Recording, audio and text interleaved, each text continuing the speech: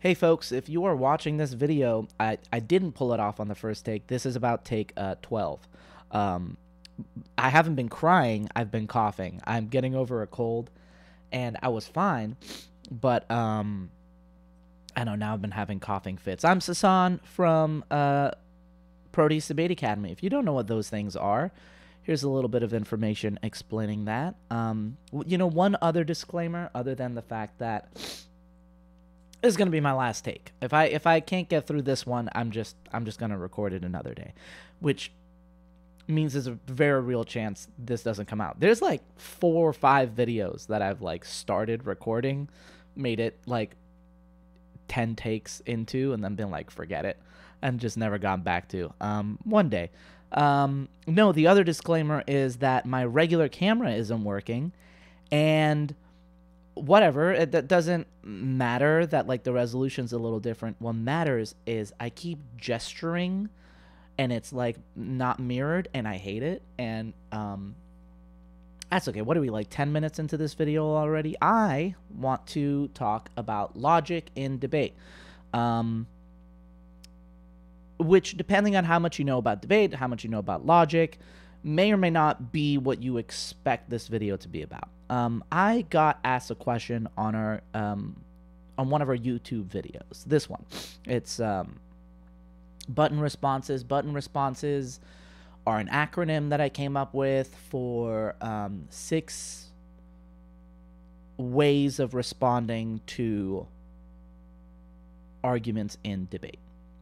I will explain all of that a lot more as I answer this question, but that is to just give you a little bit of context for what the question's about. But I want part of this video is answering the question I got asked, but most of this video is really talking about what's going on underneath that answer, like understanding that answer, which requires understanding how logic intersects with debate. So this is a couple of the questions I got on that. I think maybe the 2 questions I got on that video, but you can see I give pretty long-winded answers. But this was getting extra long-winded. I got this far, and I was like, I'm not even close to saying everything I want to say about this, so I'm just going to make a video. One other video, if you're going to watch other things as like a companion piece to this, you might want to watch the advantage structure video if you don't know what that is. I think everything you need to know to understand this video is in the video itself. But if you're curious to know more about these things, we have videos. So let's get started. What is logic? Logic is the relationship between ideas. We use the word logic in everyday conversation as sort of just another word meaning smart, but that's not really what it is, right? So let's say I told you that I am 32 years old, which I am. You knowing that isn't logic, and it's not, I mean, it might be smart, especially if you knew like a lot of people's ages. If you knew everyone on Earth's age, yeah, you'd be really smart, but it wouldn't be an exercise in logic, right? If I told you, man, is that actually, I was about to say Paul is 2 years younger than me. I think it's 1.5 years. Ish. So yeah, if I told you like the difference in age between Paul and I, you knowing the difference in age between Paul and I is not logic either, right? What is logic is you being able to extrapolate how old Paul is by knowing how old I am and what our age difference is, right? It's combining those 2 ideas and using that to draw a new conclusion. I think Paul's 31. I don't know, 30? I don't remember. Sorry, Paul. If I told you Paul's a year younger than me, and you figured out that that must mean he's 31, that is logic. Because I never told you Paul is 31 in this hypothetical scenario, So it's the relationship between those ideas and the conclusions you can draw from it, which we're referring to when we talk about logic. And here, like ideas, claims, same thing. Don't worry about that. I studied philosophy in college to the degree that I went to college. And to the degree that I studied in college, it was a lot of philosophy. And in philosophy, in particularly like the roots of like ancient Greek philosophy, you get a lot of what are called syllogisms, and that is basically what arguments are. It is the foundation of argumentation. And what that is taking a bunch of premises, a bunch of claims, and then combining them to draw new conclusions like we were just talking about. They're just written out and organized in a particular way. So the most famous one that everybody gets taught is all men are mortal, Socrates is a man, therefore Socrates is mortal. Now, each claim can be true or it can be false, right? But that's a different question from whether the logic of the argument works. And a lot of people think that debate, when they're starting out or if they're not that familiar with debate, they expect debate to be about like showing that your opponent's arguments are false. But that's not really what, I mean, you'd have to be a really bad debater to be going into rounds and just saying things that are easily demonstrably false, right? Like that just doesn't happen. People have Google. Really, you challenge your opponent's logic a lot more than you challenge like whether an individual claim is true or false. So the conclusion, right, when we say like therefore Socrates is mortal, we don't describe, in philosophy terms, we don't describe a conclusion as true or false. We describe it as valid or invalid, and we also describe it as sound and unsound. Now, what sound means is that, yeah, all parts of this claim are true. But when we say valid or invalid, that is really the bigger concern, and I'll explain why. Valid just means that the math here checks out, right? Like if I said Socrates is a dog and all dogs are born in November, therefore Socrates was born in November, that would be a valid argument, right? It wouldn't be a sound argument because the premises aren't true, but the math checks out, right? So that is what we're talking about when we're talking about logic. This is not Socrates. This might be Aristotle. This might be Plato's face. I don't remember who I looked up. I'm going to use them interchangeably because I'm a bad philosophy student. But here's an interesting thing, and this is true. Aristotle thought that men had more teeth than women. What a moron, right? Like, just count, bro. But that one must not have been that easy back in the day because teeth are, modern dentistry has done people a lot of favors. The other aspect of it is just the notion that if you want to know if something is true, you should check, is a shockingly new notion that we did not used to have and was not the common Western mode of thought at around the time of Aristotle. That idea is what we call empiricism. Oh man, excuse me. I'll give you a second to read this really funny comic from a couple days ago.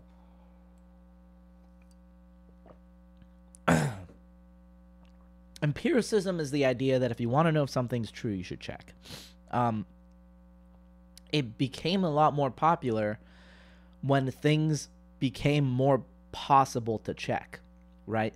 But it's a shockingly recent development, and basically every form of science, at least like real science, right? Like, I don't know if this applies to like political science, but all the hard sciences today are rooted in empiricism, to the point where some might think that like science just means empiricism, right? And maybe it does.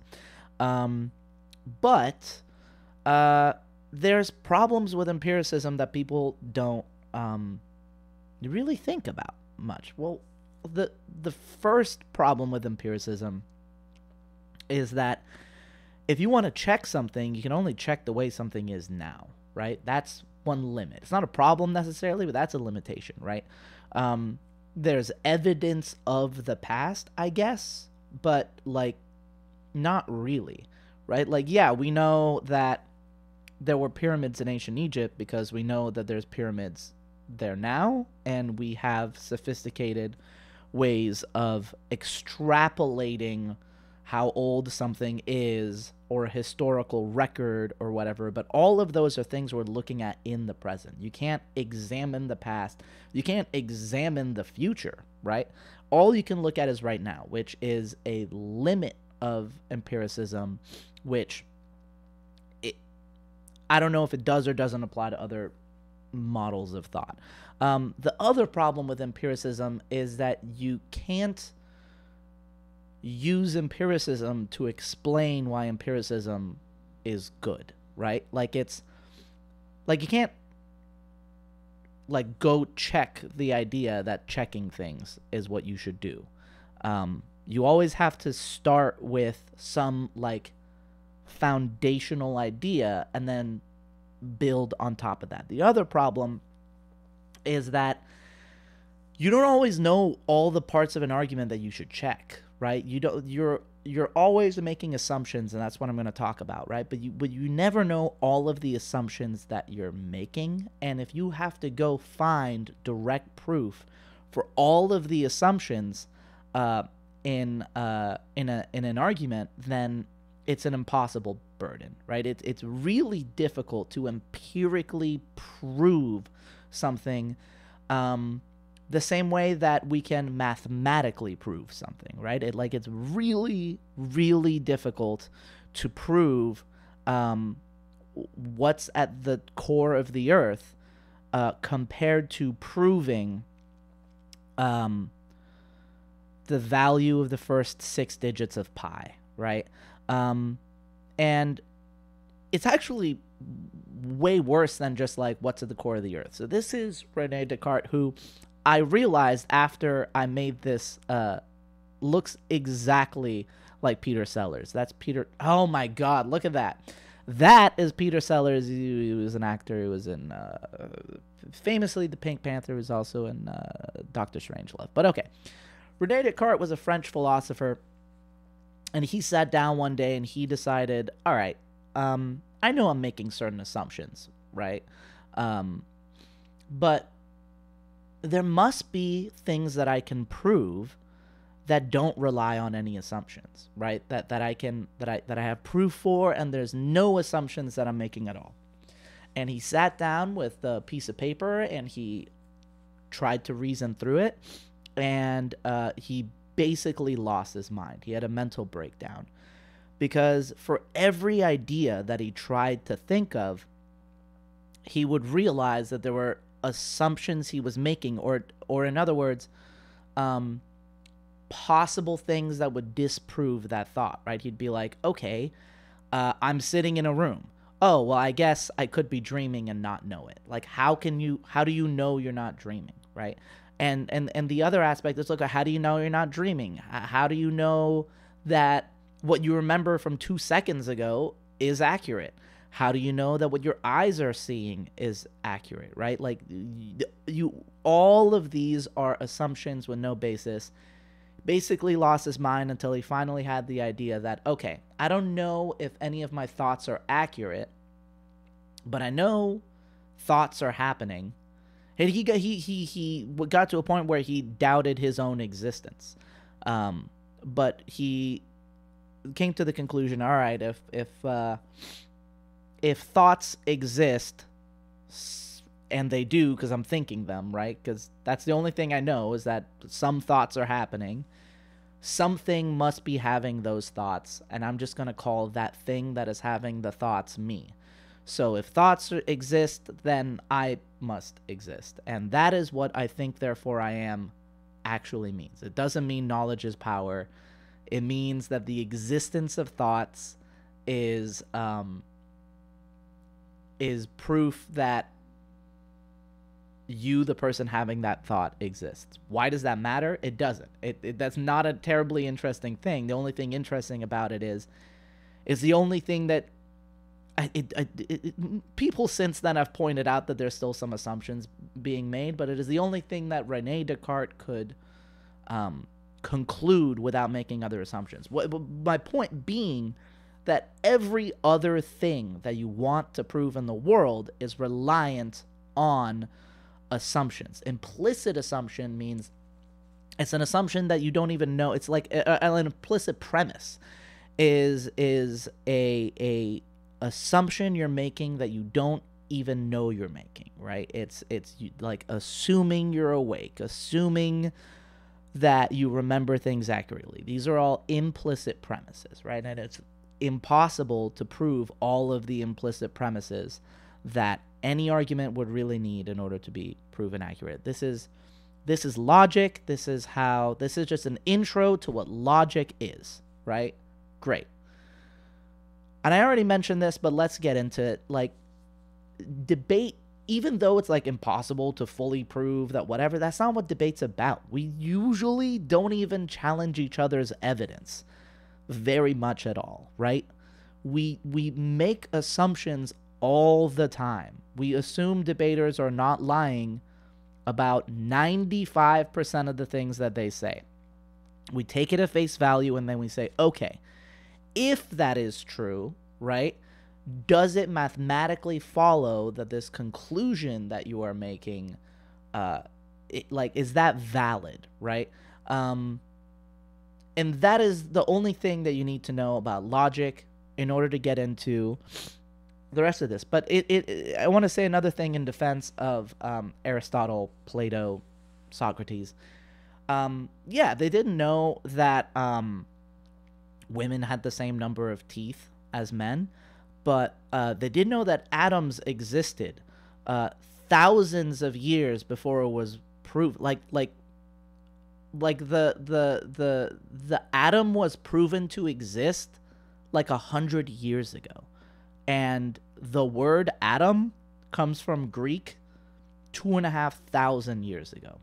Now, the reason they concluded that atoms must exist is they figured there must be something that isn't made out of other things.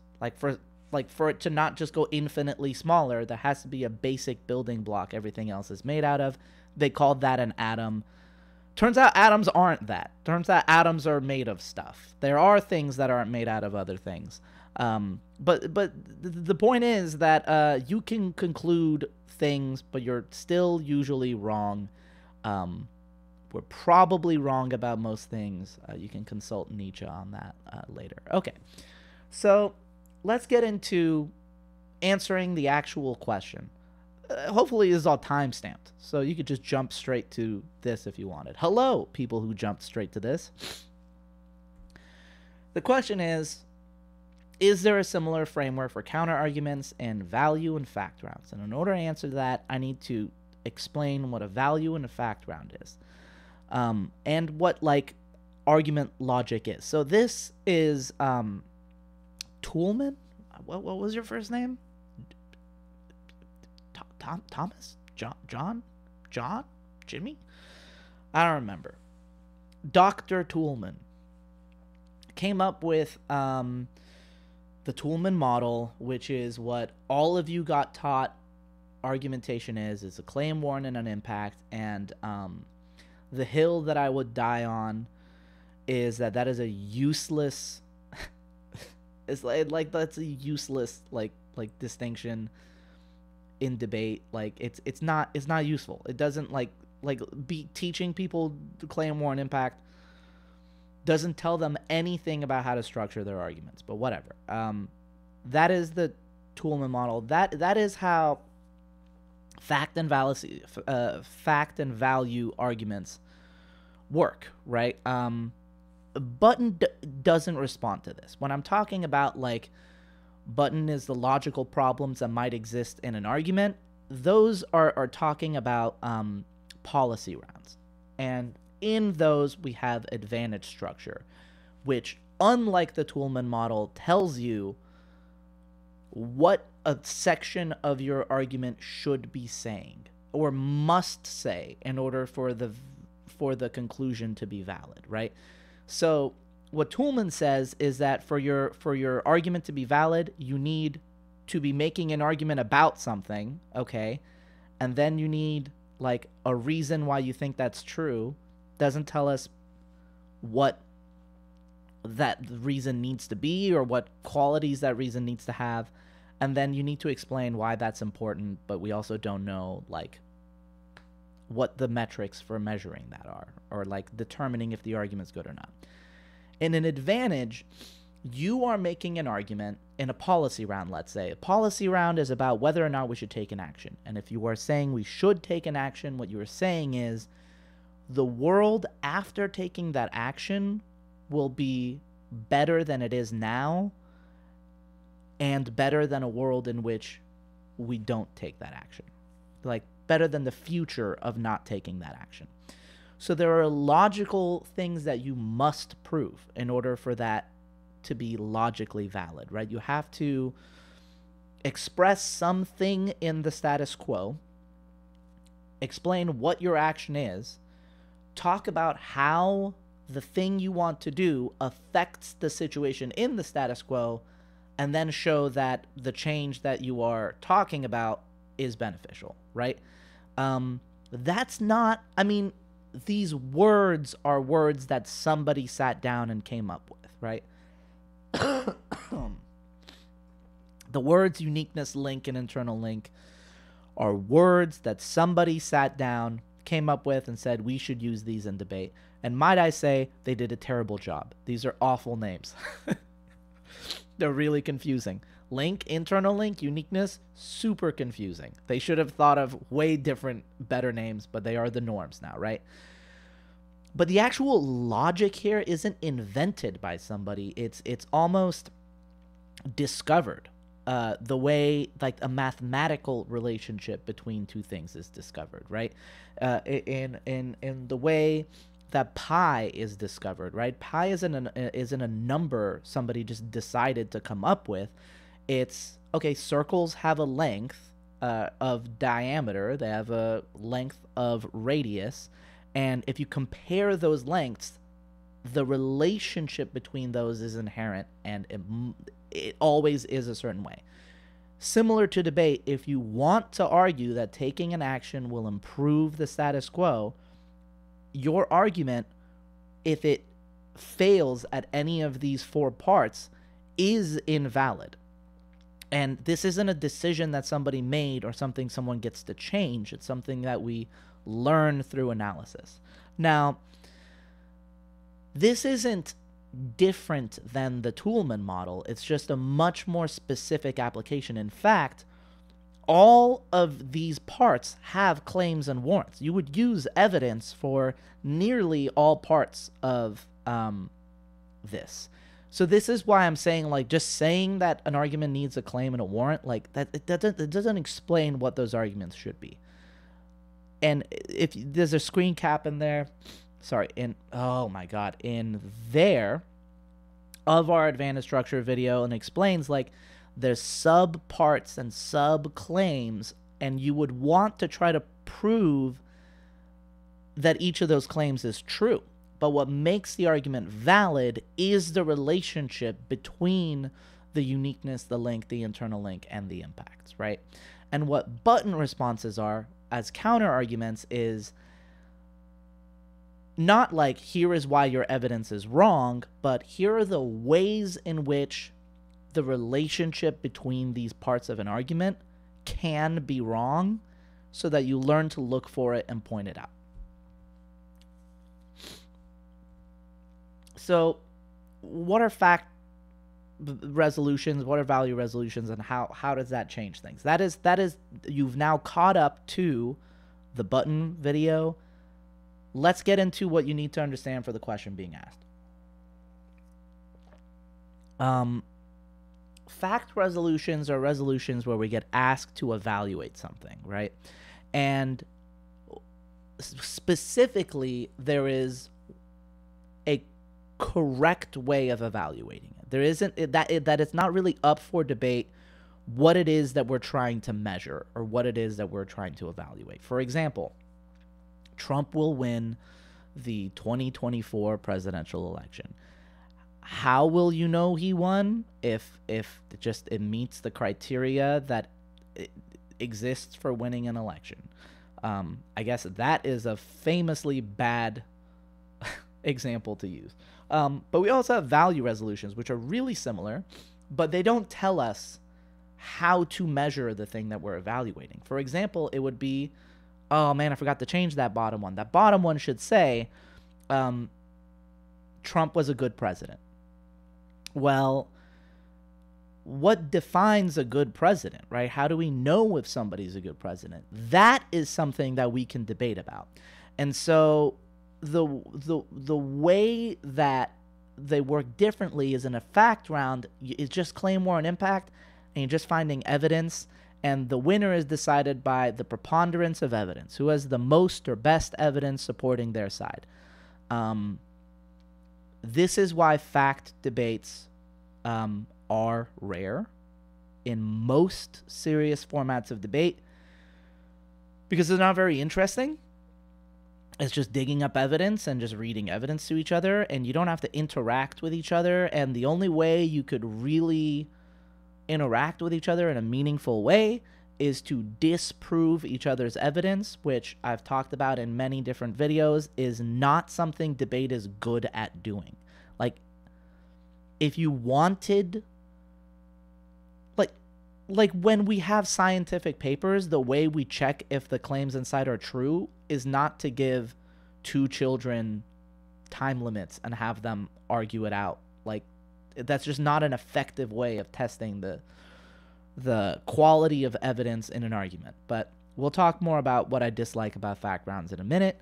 The way value rounds are a little different and a little bit more interesting is now there's another layer to the debate, which is arguing over what we should be evaluating, right? So it's not just, was Trump a good president? It's, what is a good president, right? And the judge has to first decide which value or which like metric for picking the winner they're going to use. Then they apply that metric to the arguments. And there's a lot more nuance and a lot more debating to be done in talking about what that value should be. And I think value debates are a great format, a great kind of resolution. It's not a format exactly. They exist within many different formats. And the only difference in the structure of a value argument from a fact argument is that your value argument should probably also include a link to the value, right? So you're talking about, here is this thing that I think we should be adhering to. It's probably useful in every argument to explain how you're adhering to that thing you told us you would adhere to. Okay. Is this the part where oh, okay, yeah. So what is the answer to this question, right? Is there a similar framework for counter arguments like button? Do we have the like 6 stuff for fact and value rounds? And the answer to that is no, because the logic that button arguments work under is different than the logic that fact value rounds work under. And in fact, fact value arguments don't really have that much logic in them for something like the button responses to exist. It's just a series of claims that might be true or might not be true. That's a little less the case for value debate, but in value debates, you would really only have whether the argument links to to the value. The N in button is no link, so I guess that one would apply. And then you would have O's for outweigh, like outweighing on impacts. You would probably also have that. But things like, non-unique, like link turns, stuff like that, not really. We're not talking about a before-after scenario, right? We're not talking about, like, this is the status quo, this is the change that would happen if we're talking about was Trump a good president. But the more I probably could have made that answer in a long comment, but there's a little bit more to it, which is that, okay, sometimes the answer is yes. And the reason for that is because the line between how fact and value debates are had and how policy debates are had is a lot blurrier than my earlier description of what those rounds are and how they're different from each other. And the reason for that is because everyone but me is wrong, and they should tell me they're sorry. I coached a community college debate team for like 10 years. The 2022 season, 2021 to 2022 was my last season coaching there. We were the top debate team in the top community college debate team in the country. Go Vikings. Paul is still there. He's coaching. And that year, the national championships, I think mainly Paul, wrote this proposal. And if you've never been to a debate, like a speech and debate, like business meeting, they are wild. It's 100 people in the same room, and they're all angry, and they all want to leave, and they all like have these opinions, and they're all like former debaters and former speech people. It's one of the funniest and most terrible experiences you can have. So we proposed this thing, right? So that the national championships for community college debate, they used to have 5 resolutions, 2 policy, 2 in parliamentary debate, 2 policy resolutions, 2 value resolutions, 2 and then 1 metaphor. And one of the big things we were trying to accomplish here is that metaphor rounds are awful. I won't even bother explaining what they are because we kind of succeeded and they don't exist anymore. But one of the really annoying things about these business meetings is you have a committee you have a debate committee, right? You have like, hey, everybody who really cares about debate rules, come to this debate committee meeting. We're going to meet for 3 hours and talk about these rules, right? So we go in the committee meeting and we're like, hey, folks, we all talked about it and we think this is what we should do. And then a bunch of people who've never done debate and who just like go to nationals once every 5 years, and they bring 3 kids and their kids like all lose, and I end up having to coach them in the hallways instead of their coaches. I'm sorry. There's a lot of like venom coming out here, but I think this stuff is just so annoying, and these meetings were so toxic. I had people like follow me into the bathroom and like threaten me for being like, hey, I think metaphor rounds are bad, and you're like, you're the reason why debate is dying. But anyway, this is the rule that they actually changed it to after that meeting, and that was that, okay, now there's going to be 2 policy, 2 value, and 1 fact. I didn't like that because, like I said, fact rounds aren't good and not very interesting. But what does that have to do with the asterisk that I mentioned earlier, right? Like, what does that have to do with whether button responses work in value rounds or fact rounds? And the answer to that is these same people are the ones who are writing the debate topics, and they don't know what a fact round is and don't know what a value round is, and that's okay. Like, nobody expects them to. You shouldn't have to do 10-15 years of debate and be like a very good debater in order for you to be able to serve your community and to like help run tournaments and stuff, right? But at least it's stuff like this. So I looked up, because I'm this petty, when I was making this video, I looked up some of the rounds of the tournament that happened the year after I left, when they had to implement this, right? So remember, there's supposed to be 2 policy, 2 value, and 1 fact. Well, what do we got? Here's round 1. The first 2 rounds are policy resolutions. They're the U.S. taking an action, South Korea taking an action. This house regrets the creation of NATO. Now, that could be a value, I guess. Like, I mean, it's kind of like it's a fact resolution if the debate is about whether or not someone does regret it, right? Like if I'm the AF and I get to define who this house is, and I say like the United States regrets it, does that mean that I win? Or does the negative say that is what you have to prove in order to win? It gets really messy. Economic ties to Latin American nations are key to the U.S. solving the Western Hemisphere's migrant crisis. Like, what is the value that I'm supposed to bring into this, right? Like, solving the migrant crisis isn't this vague notion like, oh, well, what does it mean to be a good president? I think we can pretty much agree whether a migrant crisis is happening or not. Maybe we can't. I don't know. Doesn't seem super, consistent, but like that's like, okay, that's whether it's a fact or value, right? That shouldn't really affect things that much. Here's another bit where I'm just complaining that fact rounds are bad. Cities controlled by the left have more crime than those controlled by the right. How is that a debate?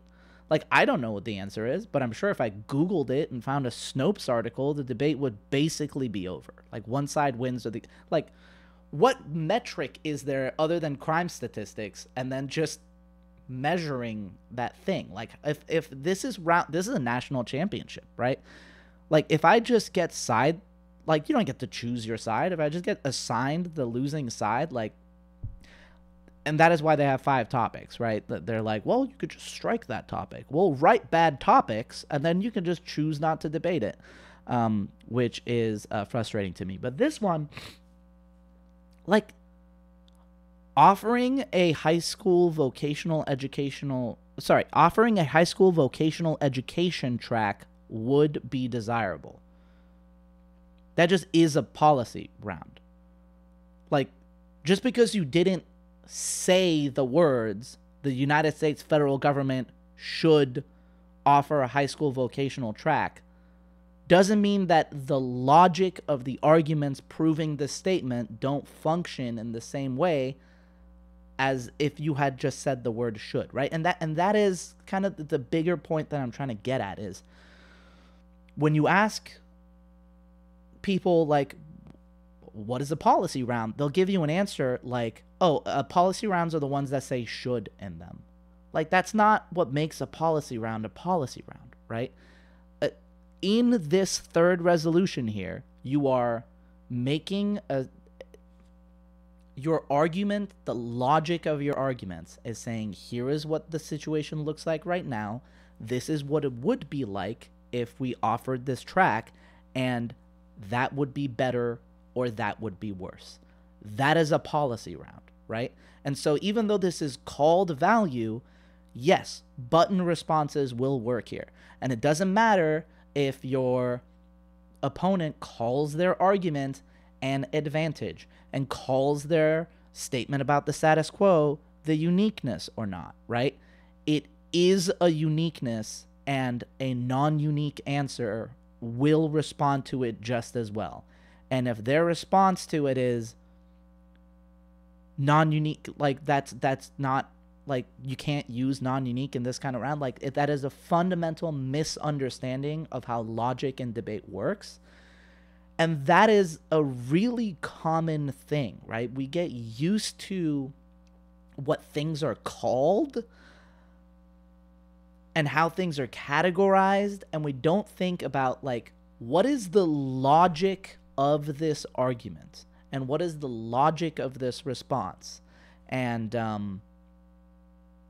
so not only is, like, logic the answer of why button responses don't work in fact value rounds, but it's also the reason why they do, right? And it just, the answer is, what a fact value round is in practice is really inconsistent, and people don't have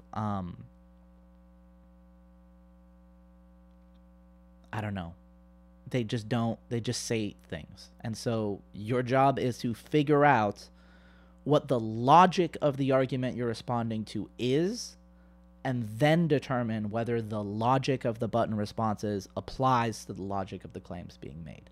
And unfortunately, it's not as simple as me just telling you, oh, like, in the ones labeled fact and value, these responses don't apply. What's on the next slide? Oh, great. It's everything that I just said. Cool. But there's other stuff. Since we're already talking about logic, I wanted to include, I think these are all just one slide each, just a couple other aspects of how, like, thinking about logic in a debate round helps.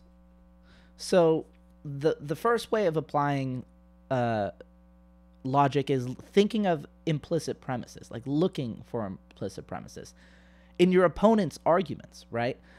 So thinking about, like, what assumptions are they relying on that they might not be able to defend or understand or substantiate. And the time that is the most effective is in cross-examination, because it will be obvious to your judge why the question you're asking is relevant, because it is a premise, right? If you demonstrate that, oh, okay, so your conclusion relies on this premise being true, can you show that it is? And you're just looking for things that they don't have evidence for, and that just makes for just effective cross-examination. I talk about this a lot more, and in fact logic and stuff like that, in our cross-examination video.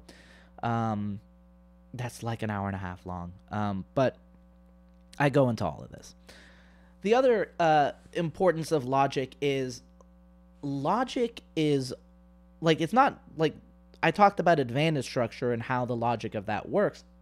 There's every argument in debate, every concept in debate must justify its own logic, right? Debate is not a game with a rule book. Like, you watching this, a coach or a student, are taught debate in the context of, like, this is an advantage and this is what it has. This is a counter plan and this is what it has. But those things aren't written anywhere. It's just, for those arguments to be valid, they must include these things. And understanding the actual logic of why they must include those things, what function does each premise serve in drawing that conclusion, is so critical to being able to debate something, right? Being able to give a counter plan and being able to debate a counter plan, the difference between those is understanding the logical function of each part of the counter plan, and therefore being able to find a flaw and explain how that takes the whole thing apart, right? And that's also things that, like, do teams need to disclose in debate? It's not a rule, right? What determines whether an affirmative team needs to disclose their case on a wiki or whatever is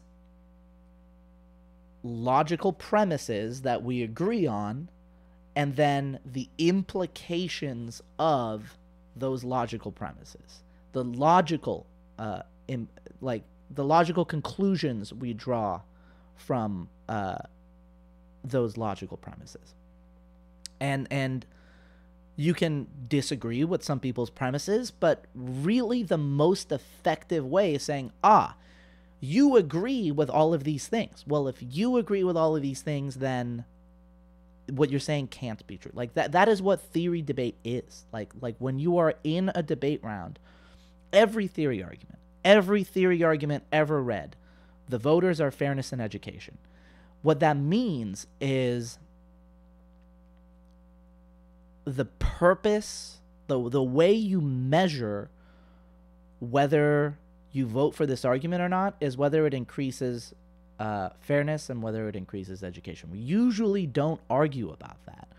What we do argue about is how fairness and education interact with the things we're talking about. And that is a logical relationship between something that happened in the round and whether that thing is fair or good for debate or whatever, right? And understanding the logic and thinking about these things in terms of logic is really important to being able to do debate at a intermediate to advanced level. But also that is why like debate styles change. And I don't just mean like people didn't used to talk so fast and now they talk faster. I mean like people used to read stock issues. You don't know what that is because by the time I was getting taught stock issues, like I got taught stock issues by people who debated in the 90s and early 2000s. I debated in like the very early like 2010s, and people were like not really using it anymore.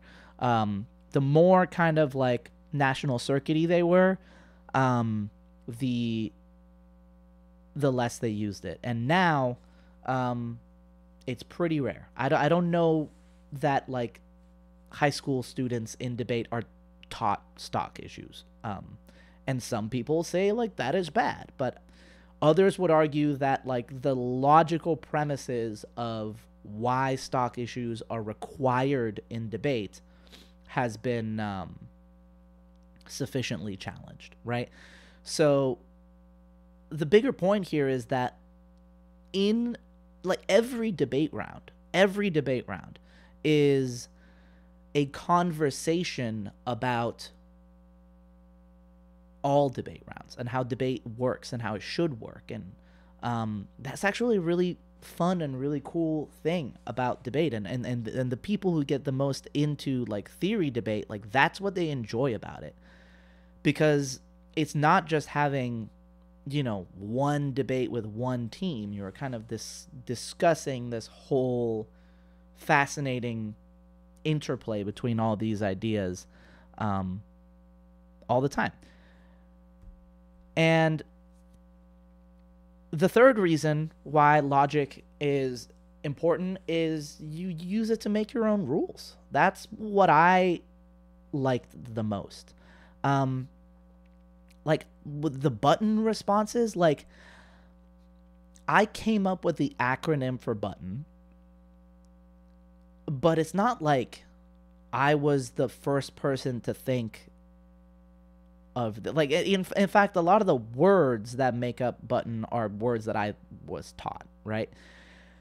But the other aspect of it is that like I can say these are the 6 ways that an argument can be logically wrong and teach it to people because I understood the logic of it, or I felt confident in my understanding of the logic of it. And I said, well, if that is true, then these other things must be true. And I'm going to work with that. And I'm going to work with that until I start losing. And somebody tells me, like, I find out that I was wrong.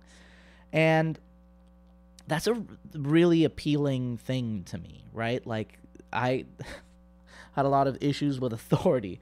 And so just being able to say, like, no, like, the logic justifies itself. The logic of my arguments justify themselves, and if you disagree with them, you have to find a logical flaw.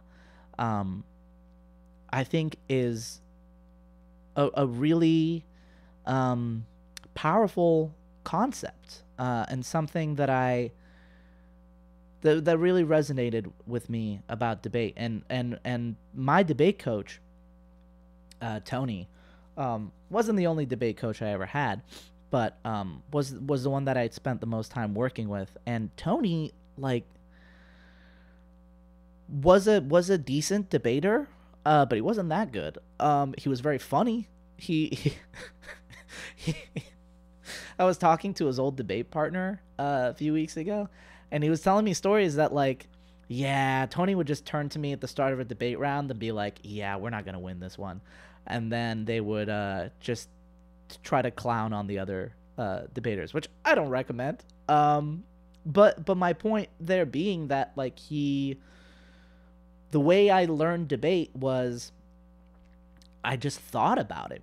I thought about it really hard. I talked to people about it, and I thought, well, if these things are true, then shouldn't this thing also be true? And then I tried that, and some of the time it worked. And then I taught that to the kids that I worked with, and they did it, and it kept working. And that's how our team got really good. And that is how, a small community college team with, like, I think DVC had a speech and debate team for about 60 years before I was on it.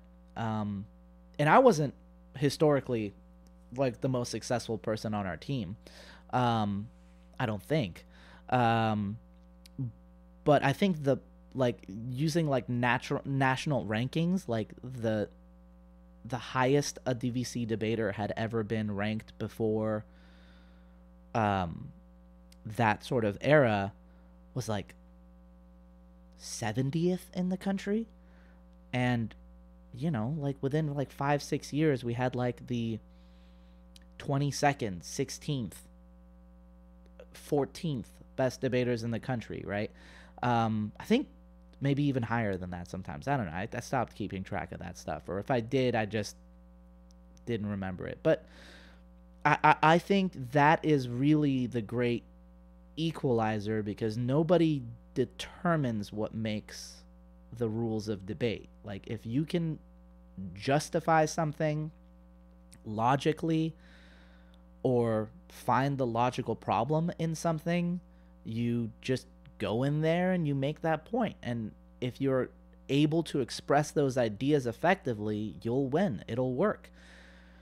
And this is also what checks back against, like, schools with high resources giving somebody a script and just telling them to go say something, and then they win a lot of stuff, right? Like, a lot of debaters who you think are very, very good at debate have a poor logical understanding of debate. They know how to read a critique, but they don't understand how the logic of their critique works, and they can't defend their argument, even if the argument isn't logically flawed. Like, they can't defend attacks against the logic. And I think that is a hugely overlooked aspect of debate. Yeah, I don't know. I think I am done. It got a little rambly at the end there, and I feel like I might be leaving you with a lot more questions than I'm answering. But I don't know. Maybe that's a good thing. Maybe you should ask those questions so that I make videos more often. Is that it? Yeah, that's it. All right. Thanks, folks.